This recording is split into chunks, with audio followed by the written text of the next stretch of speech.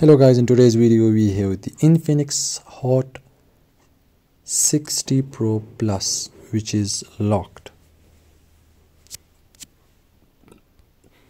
Let's remove this lock with the hard reset. For that, first you guys have to power up your phone.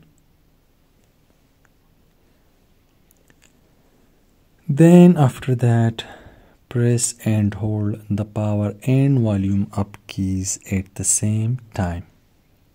When the Infinix logo appears, release the power key but keep holding on to the volume up key until the recovery menu comes up. Then use volume keys to move the option inside the recovery menu and use power key to select an option.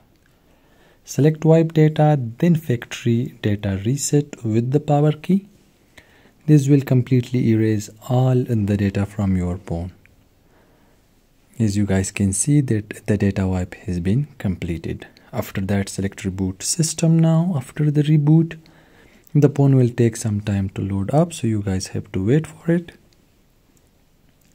Then when the phone finally turns on, set up your phone, move forward. And after completing this setup, you guys will be able to use your phone again.